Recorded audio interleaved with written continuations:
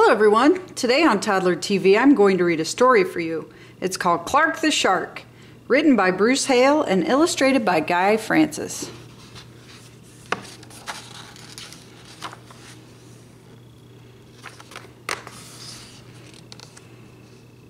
In all the wide blue seas, in all the wide blue world, the top school for fish was Theodore Roosterfish Elementary.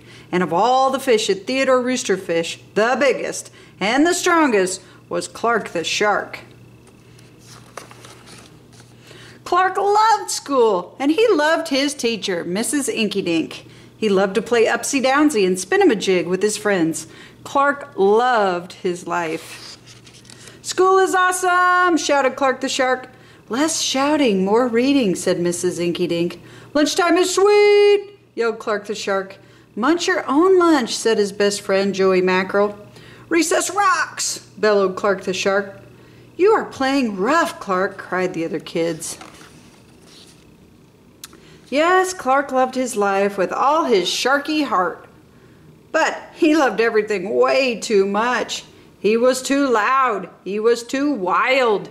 He was just too much shark for the other fish to handle. After a while, no one would play with Clark. No one ate lunch with him. No one sat with him at circle time. Even his best friend, Joey Mackerel, said, "Cool your jets, Clark. You're making me crazy." One day, Clark asked Mrs. Inky Dink, "What's wrong with everyone?" Mrs. Inky Dink patted his fin. "Clark, sometimes you play too hard. You munch too hard. And gosh, you even help too hard." "But life is so exciting," said Clark. "There's a time and a place for everything," said Mrs. Inky Dink. "And sometimes the rule is stay cool."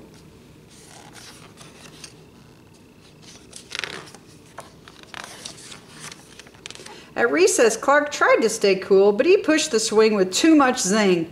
"Sorry," said Clark, "I forgot." "Yikes!" cried Joey Mackerel. At lunch, Clark tried to stay cool, but everything smelled so good that he munched a bunch of lunches.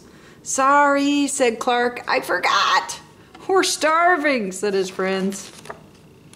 In class, Clark tried to stay cool, but a good book got him all shook up. "Now, Clark," said Mrs. Inky Dink, "this isn't the time or the place. Tell me, what's the rule?" "Stay cool," said Clark. "Hey, that rhymes," he cried. Then Clark got a big idea in his sharky head. "Maybe if I make a rhyme, I'll remember every time," he thought. The next day he put his plan to work. In class, when lessons got exciting, Clark wanted to bounce up out of his seat. Instead, he told himself, "When teacher's talking, don't go walking."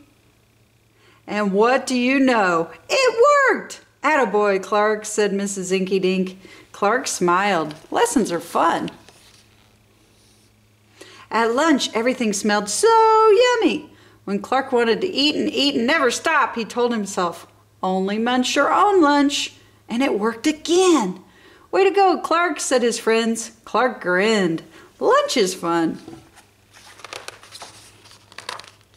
At playtime, Clark told himself, "Easy does it, that's the way. Then my friends will let me play." And playtime was fun. Once more, Clark loved his life. But then a shadow fell across the playground. A ginormous shadow with tentacles galore. "It's a new kid and he looks scary," cried Joey Mackerel. "Swim for your lives!" The squid squashed the slide and it snapped off the swings. "Oops, my bad," said the new kid. "Wait," said Clark. "He just wants to play. Let's find a way." And he swam at the new kid with all his might. Clark played harder than he ever had before, upsy-downsy and spin-a-majig. Why, he even made up a new game, Tell Wampus a Lumpus. "Wow, that was fun," said the new kid breathlessly, and he settled down. "If you want to come to school, you've got to stay cool," said Clark. "That's right, Clark," said Mrs. Inky Dink, "and thanks for taking care of our new classmate, Sid the Squid." "Hooray for Clark the Shark!" everyone cheered. That night, Clark's mother asked, "What did you learn at school, dear?" There's a time and a place for everything, Clark said. Sometimes you stay cool. But sometimes a shark's gotta do what a shark's gotta do. The end. I hope you enjoyed that story, Clark the Shark. Thanks for watching, and be sure to subscribe to watch more.